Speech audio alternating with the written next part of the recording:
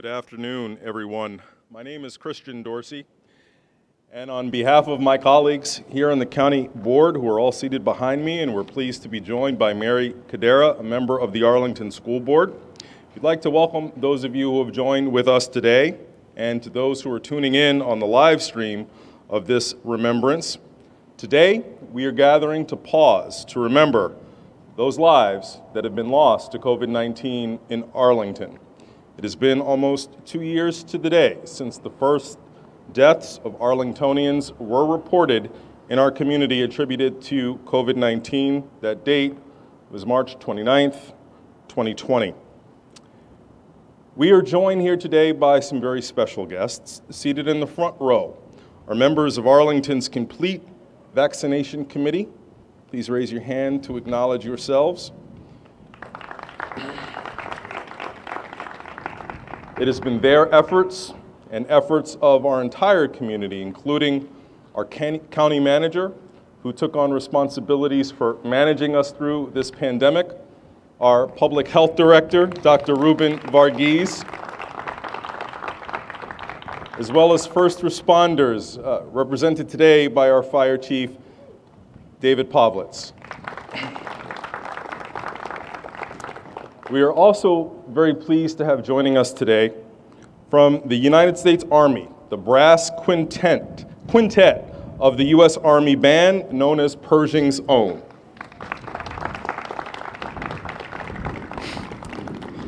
To begin our remembrance, it is my pleasure to introduce to you Arlington's second Poet Laureate, who will share a work with us this afternoon. Her name is Holly Karapetkova. And Arlington's Poet Laureate serves as an advocate for poetry and the literary arts and works to advance Arlingtonians' consciousness and appreciation of poetry in its written and its spoken forms. The Poet Laureate represents Arlington's commitment to fostering a creative environment that encourages collaboration, innovation, and community participation. Holly is also an Arlington resident, and she's also a professor in the Department of Literature and Languages at Marymount University.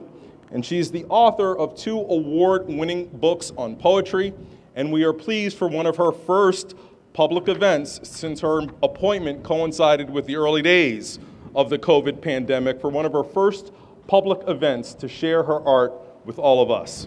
Holly.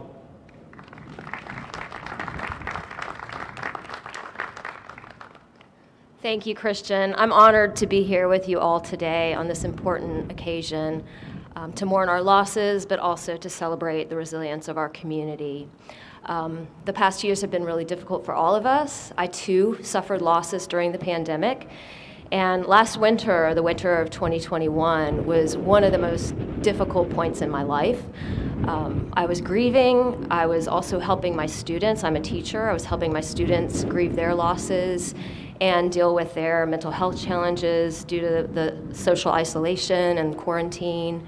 My kids were exhausted from virtual school, and so my daughter and I decided to plant a garden. And this is a poem I wrote specifically for this occasion today, but it's based on my experience a little over a year ago, and it's called Planting. My daughter and I are planting seeds. It's early spring. The long COVID winter behind us, more uncertainty ahead. We've stopped numbering our griefs, started holding tighter to the loved ones still with us. I dig small holes with my fingers, and my daughter drops in seeds, then we both smooth dirt on top. When she was younger, she worried when the seeds disappeared. She'd try to dig them up again to make sure they were okay. Now she's older, patient. She knows to leave them alone, to water them and wait. Every day she goes out with the watering can to check, and one afternoon, about a week later, she's jumping by the window, motioning for me to come outside and see the small green sprouts that will become lettuce or peas. "Wow," she whispers. And because her wonder is contagious, I allow myself to be amazed, too, by how the earth keeps going, putting forth its tiny seeds after every long winter. Having faith, some of them will dig in roots and grow. Thank you.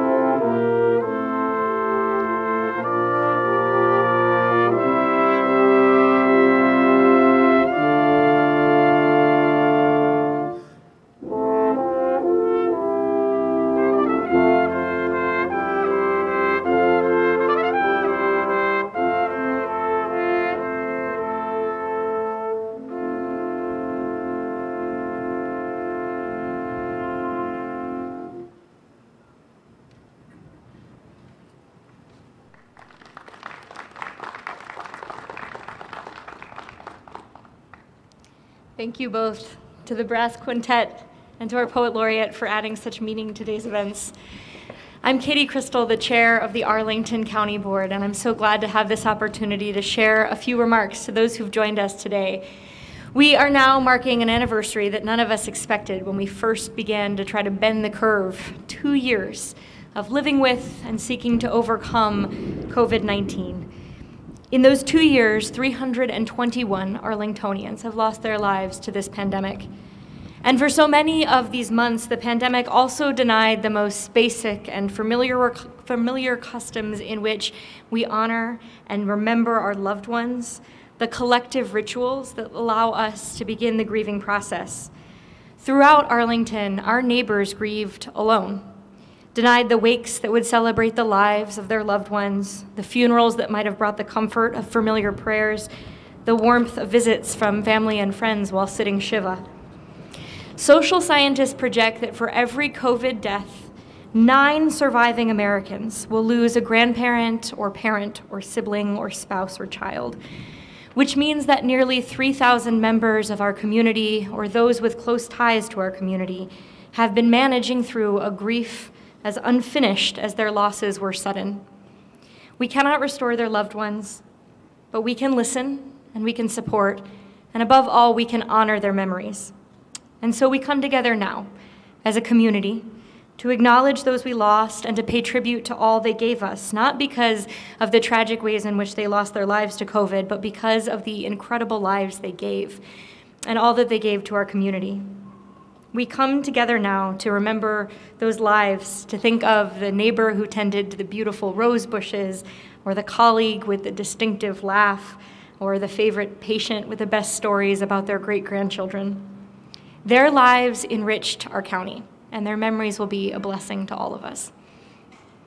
We will now be joined by members of our complete vaccination committee who are prepared to ring chimes, one each for the 321 Arlingtonians lost to COVID over the past 2 years. We welcome those members of the CVC, and if you're able, please stand while they do so.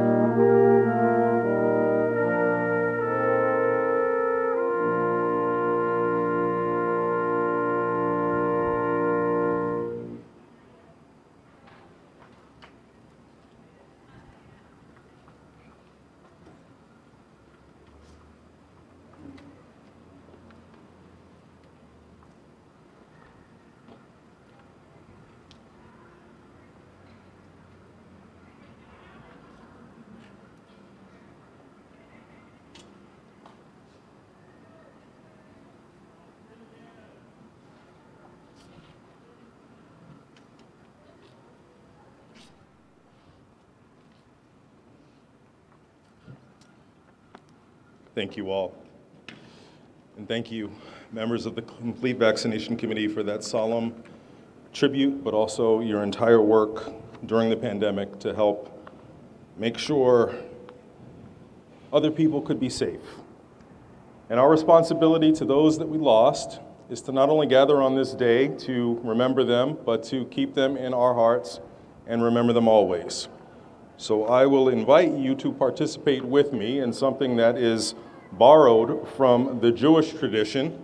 As is common for many religions, there are rituals to remember those that we never want to forget. And so for this litany of remembrance, I will issue a call. It will be very apparent when I stop. And at that point, I will invite you all to respond by saying, "We remember them." At the rising of the sun and at its going down, at the blowing of the wind and in the chill of the winter,